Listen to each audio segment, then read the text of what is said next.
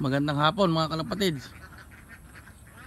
Ito yung ginagawa kong loop ng mga nakaraang video. Ito na, yari na. Medyo malambot pa ito, kagagawa lang. May simento ito, may nauna na ito sinimentohan eh. Ayan o. Ito yung kanya no. Ito bukas ang pagka kung papasok na. Ito release. Aba ayaw, humigpit.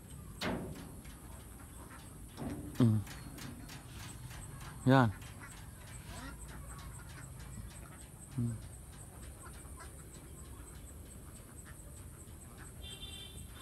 Ito viewing. Ganito naman pagka may pumasok na para hindi na lumabas. Ayan o, hilahin lang total yung walang gineko. Yun. Ganun lang. Ito landing board. Lalagyan ko peto ng kon dito. Siguro goma o kaya mailagay dyan o chicken net.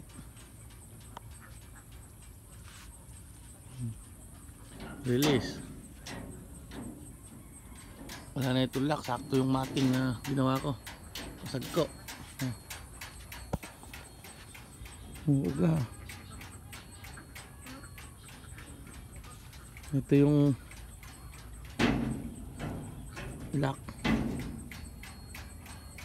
Wala pang beepers eh. Ito yung tutorial. Dalawa din paitlogan yan. Para motivation ng mga panlaban. Ang dalawa yan. Ate. Ay viewing oh. Ayun yung viewing nila. Bukiran. Oh. Bukiran ang kanila tanaw. Dito. Malagyan na lang ng kwan.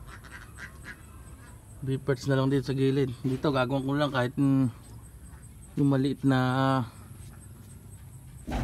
box perch.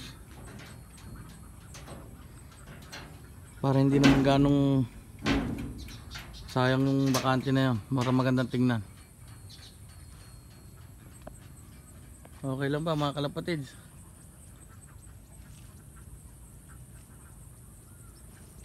Ayan yung kanila oh. Viewing. Ayan yung isa kong loop sa kabila. Bala ko itabi rin sa kabilang gilid para medyo magkalapit. Layo-layo. Ando naman yung breeder ko, ayun no. Dating kulungan.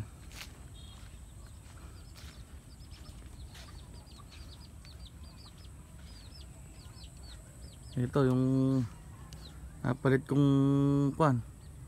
Napalit kong loop ng double cage. Kumulong na kay checkered. Ayun, kumulong na.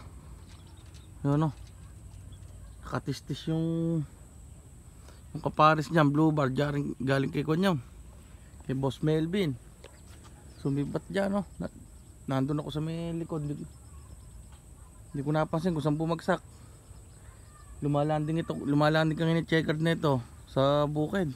Nahanap doon. Hindi ko na makita kung nasan. Kaya nakarating. Yung pa yung YB na yun, nasanayan natin sa loop na yun.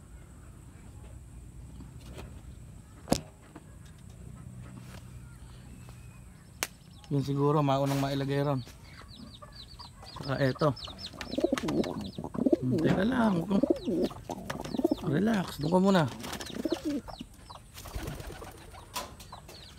Ito.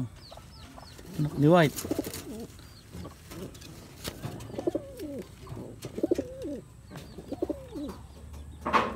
Okay. Di pa sinusubuan.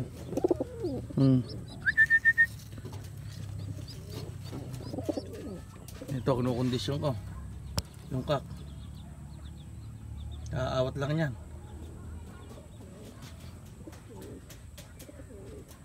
Nataiyan pa pala ako sa kamay.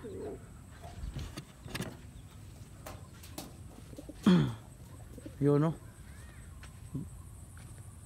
Ganda ng viewing dito. Tanaw na tanaw pagpaparating.